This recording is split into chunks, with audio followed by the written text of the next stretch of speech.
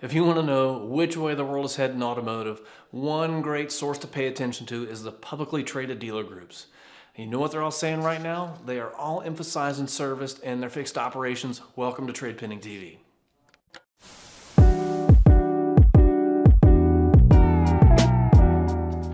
If you read through the quarterly reports from Penske, Asbury, Group 1, Sonic Automotive, Lithia Motors, well, they all reveal that they are giving their service departments some love as inventory supplies continue to increase and consumers are holding on to cars longer.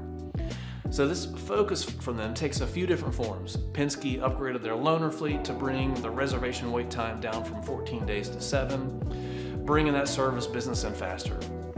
And they saw an increase of $34 million in service and parts gross profit year over year.